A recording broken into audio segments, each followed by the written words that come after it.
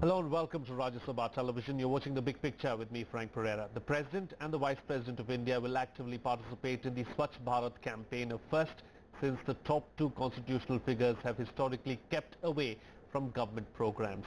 The centre is set to organise a series of activities across the country in the run-up to Gandhi Jayanti on October 2nd with an eye on furthering its message on its cleanliness campaign, the Swachh Bharat mission. While President Ramnath Kovind officially launched the Swachhata Hi Seva program in Kanpur today, media reports suggest that the Vice President M. Venkaiah Naidu is taking a keen interest in planning the fortnight-long activities under the program. On this edition of The Big Picture, we will analyse India's Sanitation Challenge. Joining me on the program today are Shamika Ravi, Senior Fellow, Governance Studies Program, Brookings, India. Shubhagato Dasgupta, Senior Fellow, Centre for Research, for Policy Research, I beg your pardon, and Priya Ranjan Dash, Senior Journalist. Thank you to all my guests for joining me on this edition of The Big Picture. As always, I'd like to start with the lady first. It's a staggering figure. Some of the UN reports suggest that 60% of the world's open defecation takes place in India. How do we turn that around? I think we have started to turn it around already, Frank, through the Swachh Bharat Abhiyan. Through a concerted, it's a revolution which is being now initiated, top down of course, but the trends are all in the right direction. Now, open defecation, even if everyone has access to toilets, even if you have 100% access, and usage is even as high as 80%, let's say, though we are not there right now, even if you have 20% that actually defecate around the villages, or you have open sewerages, the evidence from research coming from Odisha, Madhya Pradesh, where a pilot was done in 2011, shows that, the impact on children's health, particularly diarrheal diseases, parasitic infections, etc., is not that large. So we will really have to work towards eliminating this to really see the health benefits. That is the driving objective of this entire mission. Sure. Shubhagato Dasgupta, do you believe that enough is being done, and are we moving towards achieving the Prime Minister's dream of being open defecation free by October 2nd, 2019? Are we moving towards that goal? I am very appreciative of the program, given that as a sanitarian, we for ages have been looking for opportunities to get so much done on this subject, which has always been in the back burner of most policy makers. So given the opportunity of this high-level intervention and it being so close to the Prime Minister's heart, a lot of the government has mobilized around it. So the departmental coordination, city, state and national government's priorities on sanitation is very encouraging. So for someone like me who's been working in the sector for a while, this is a huge opportunity and very appreciative of it. However, lots more can be done. And one of the key elements of this is that not only government can solve this problem. It has to be collaborative with society and societal institutions. And as long as it is seen as only Prime Minister's dream, not much progress will be made. Yes, there has been progress in the construction of toilets, but we've had this kind of progress in programs before. And we know very well that just having access to a toilet doesn't mean that we use them. There is enough evidence around a whole set of challenges in the sanitation sector. In my understanding, we don't even really understand very well what needs to be done. So moving into an implementation mode with this kind of intensity has led to a whole set of new problems too that we need to bring on the table so that we can move forward in a more constructive manner. Sure. Priya Ranjan Dash, how successful has the Swachh Bharat Abhiyan been thus far? What are its biggest challenges going forward? I would say it's been, already we've discussed, it's been quite successful. In the last 3 years, access to toilets, in terms of constructing new toilets, and all that, so if 5 crore toilets have been constructed, that's quite an achievement in 3 years. And we've had several states, not several really, considering that we had 29 states, 5 states at least have claimed to have moved to become open defecation free. So the progress, I would say, is considerable, and as has been mentioned, now access to toilet doesn't mean that you're using the toilets, and the toilets are maintained to be usable. So those challenges, of course, are there. So as we go on making more toilets, those challenges would remain and need to be addressed. But the more I would say that as a social movement, particularly the kind of program like the one that the President has launched today, these will contribute to the success of this program, and to really go on to achieve what the Prime Minister envisaged in 2014, August 15th, when he announced the program of getting India defecation free by October 2nd, 2019. But so even as this is going on, I think we need to now look at the obligation that is imposed on the citizens of India. And I would tell you that on the September 11th, the Vivekananda, the 125 years of his Chicago's address, what the Prime Minister said, that whether who has the right to say Vande Mataram. Clearly, if you are pan kha ke pichkari मारते हो, जैसे prime minister ने कहा, you do not have the right to say Vande Mataram. Now, if you look at that, even in the Constitution, as part of your fundamental duties, you have to make India clean, and that imposes certain obligations.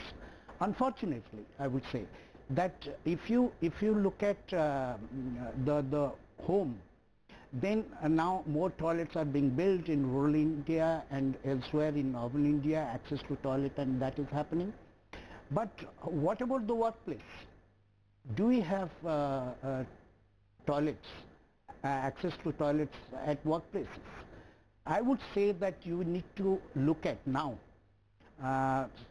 making it somehow legally obligatory to go with the the fundamental duties of citizens. So I would say that look at a law like the Factories and Establishment Act, for instance. Why is it that we can't have a provision there to make it obligatory for factories and establishments to have toilet facilities for themselves, meaning their own employees, their customers visiting them, etc. If you look at our marketplaces, forget the modern malls which have come up, but the traditional marketplaces, tier 2, tier 3 cities and towns, and anywhere there are establishments running, the establishment comes up and licensed and is doing business of all sort of business. They could be public sector, private sector, they could be government establishments without any toilet, access to toilet for their own employees, for their own customers, others who are visiting them, others around them. So as a result, what do? Then you cannot have open defecation free India. Right. So I think we need to seriously look into making it legally obligatory. Now, I just wanted to tell you that there have been attempts at local municipality and other levels to impose fines on citizens who are doing. I'm not suggesting that kind of a route, because that's hardly successful on putting it on individual citizens, legal obligations, or giving fines and all that. Sure. I'm talking about the establishments that need to provide it, making it obligatory on them. Okay, fair enough. On the other side of the coin, there are other pilots tried elsewhere as well, where they pay you actually for going and using a toilet. That's been done, I think, in Ahmedabad, if I'm not wrong, and a couple of other cities as well. Just taking the discussion forward, Shamika Ravi, do you believe that there's only that much that the government and, companies and organizations can do really, but it's also up to the individual to understand how to keep his premises, or for that matter, his house, or whatever it is, clean? Look, Do you need a change in mindset? absolutely. In fact, that's exactly the way to view this entire movement. And I keep calling it a movement because, you see, initiation can be done through multiple different sources. I think industry definitely has a role to play. The kind of provisions that Priya spoke about, absolutely. I think it's obligatory at the workplace to provide access to toilets. The government has made a enormous initiative. However, eventually it is a behavioral change, which can happen in coercive ways through law, through penalizing. It can happen through public campaigns. It can happen through the education system, where children are basically brought into the entire fold. But everywhere, it is not just growth by itself that has led to people making rational decisions, even when it comes to their own health and hygiene. So what we are saying is, just focusing on growth and just increased income is not going to solve the problem. There needs to be a concerted effort to change behaviors, and that can happen in multiple different ways. Now there's one example which I really sort of like to cite because it's very motivating, is that in the early 1900s, Brooklyn, which is a part of New York, had it had increased very high infant mortality. 1 in 3 babies used to die by the age of 2. And it really took a public health personnel of the name of Josephine Baker, who went about basically educating people on cleaning hands, cleaning their clothes, taking a bath. And these kind of things really have to be a social movement. But eventually the onus and the success will rest on citizens and how much they're willing to come out and participate in this. Some amount also has to be naming shaming, and we shouldn't really, Priya, you shied away from saying that we must obligate citizens, but perhaps in places like Delhi, I don't think it's always access to facilities. It's a habit. Habits take a long time to change. It has taken centuries elsewhere, but sure, you've seen people urinating outside public washrooms that are there right in front of you. I mean, how do you change that? Absolutely. I mean, when you have people like that, you can't really change and make India cleaner and better and greener. What do you do when for miles together on national highway, you do not have toilet facility? It is more than a behavioral thing. It's just access not available. So you may have a union minister with all his security entourage, getting off and having to use, so that's India. Now what do you do with that? You must make it, I think, legally obligatory for all establishments. There's not large industries or offices of kind. Perhaps many of them which are now having them. But look at such things, highways, and you will have so many dhabas and other things without any basic toilet facilities. So those business establishments are there. Your point taken. Your point well taken. Yes. Yeah, I kind of am enjoying this discussion at the moment because it is not only about behavior change of individuals or families and households. It is also about behavior change of governments itself. So governments are good at doing certain things and not good at doing certain other things. But you need this cooperation between the two, the social institutions and the government institutions, where both sides have been failing in providing for this collaborative functioning. So local government, state governments can do a whole lot on providing drainage, making connections to toilet more simpler,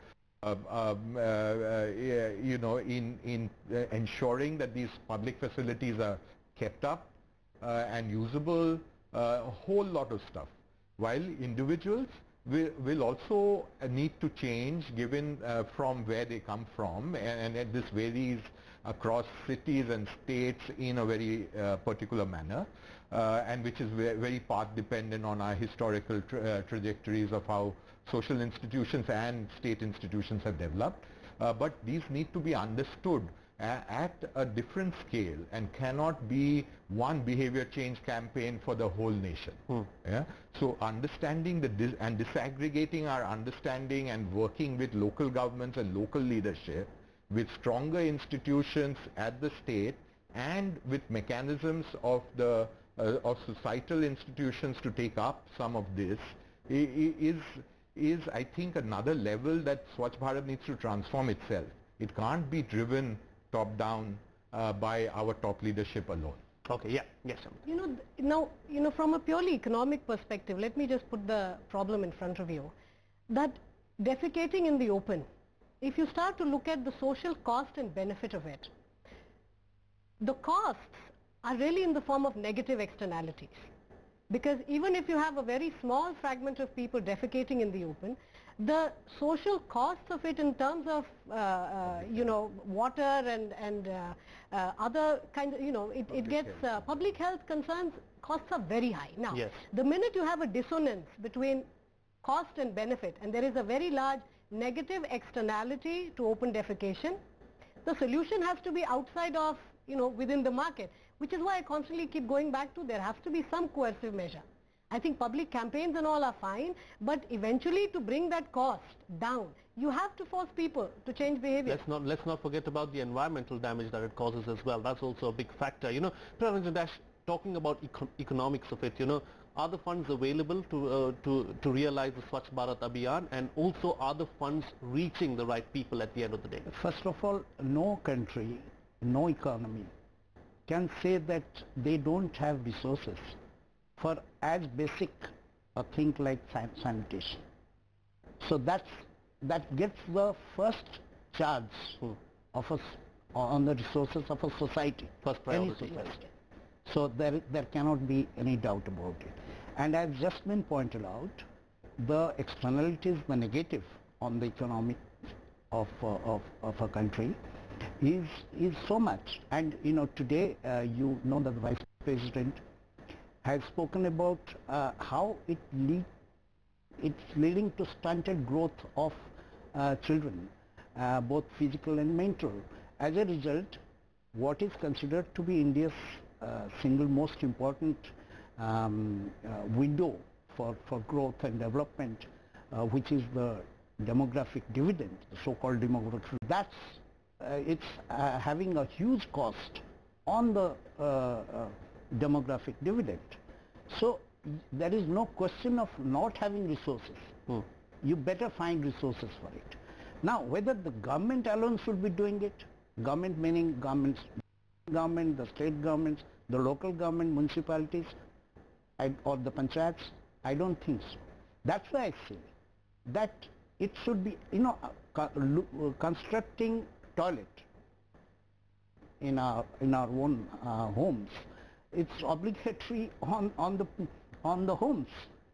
Okay. Now it's good that the government has come up with for the people under BPL and all that, providing 10,000 rupees subsidy for people to be able to build their own toilets, which is what has led to many of these things. And there has been an accelerated program in doing toilets in schools, because we've seen the economic cost involved with that, particularly girls, children not dropping out from schools, yes. Not having any toilet facilities.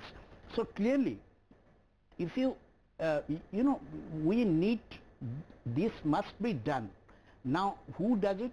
The government alone shouldn't do it. Neither should it just be persuasion and the social movement. Clearly we need that education and all that, of educating people, of changing behavior and all that. But also we need it to be a legal obligation. Just look at the case of, you have a RAN International School incident where school, safety of children in school, which we don't need those kind of incidents to happen for some guidelines to be issued. Now it's been issued throughout the country, right, about the security arrangements that should be done in the school. Why can't we have guidelines for, like I said, for business establishments, factories, for every establishment to have toilets? Right. And so there has to be a legal, and in any case, as I told you, it's our constitutional obligation as citizens. Sure, fair enough. It's our fundamental duty. But resources, remember, so that needs to be done. India is peculiar. It stands out because we are the only country where we have a obligatory CSR rule. And health and sanitation fall squarely in the ambit of that law. Yeah. Now, so you have the corporate sector, which can also be a very large player in this. But I think, in terms of the cost of open defecation, and of course, remember, sanitation right now, we are viewing it narrowly from the open defecation problem. Yeah. But you know what is the leading cause of death in Uttar Pradesh? The second leading cause is diarrheal diseases. One of the leading reasons why diarrheal infections and diseases happen is exactly because of contaminated water. That's what I was going to come to next, and I wanted to ask you, Shubhagato, do you believe that all of us are putting too much importance or giving too much importance to toilets and open defecation-free India rather than concentrating on clean drinking water and that aspect of it, that aspect of sanitation as well? Means I guess the pendulum has shifted very much to containing fecal matter from entering the water chain, but it's also means the most effective way to ensure cleaner drinking water availability. So I kind of fall on the direction that it's better to the economic cost of return from improved sanitation on the quality of water available in local geographies is pretty significant. It is a very correlation with very high returns. So that makes sanitation increasingly important. I am not very sure, I'm quite sure that cohesion does not work. Yeah, it is not that it is going to work in India. It leads to whole sets of new inequality problems. Our sanitation workers work under the most distressed conditions ever. There are caste issues that we are all aware of, and the sector has moved in a very peculiar direction. All of this needs to be corrected. And these are not cohesive corrections run by a government. Means you can't enforce that you will not behave badly to a low caste person, and not in India. India's scale, sure, with India's governance capacity, that is not possible. So we have to encourage people to come onto a vision in a much more collaborative function, wherein the government has to be the leader as it is, but concentrate on what it can do better. Yeah? Sure. Not sure. try and do what social institutions should be doing. So for example, triggering a social revolution is not what governments are best at doing. Right. So they can fund the research that needs to explain some of this more easily to communities and to social leaders, but them trying to say that we will ignite a social revolution, I think is we are mixing up roles. Okay. Of ours. Okay. But here I think we are ignoring. Quick closing comment. Yeah, I'm we running are out of time. ignoring the role of society. One of the reasons why in microfinance women repayment rate is 98%, it's peer pressure, and peer pressure is nothing but coercion. So if you can enforce good behavior through society, but through designing the process and the product, that's exactly, it's not always the government that should be coercive. I think the onus is also on the society, and as, civil societies in particular, educational institutions, sure, naming, shaming. I'm very happy to see children being brought into this right, campaign, because they have a role to play and they can educate their adults. I think that's the way forward. Everyone needs to come on board, and we need a holistic approach with taking everyone forward as well, with everyone's involvement in helping shape a better and a cleaner India. On that note, I'd like to call it a wrap on this edition of The Big Picture. I'd like to thank my guests, Shamika Ravi, Shubhagato Dasgupta and Priya Ranjan Dash, for joining me on the program and putting things into perspective for us. That's all the time we have today. See you again next time.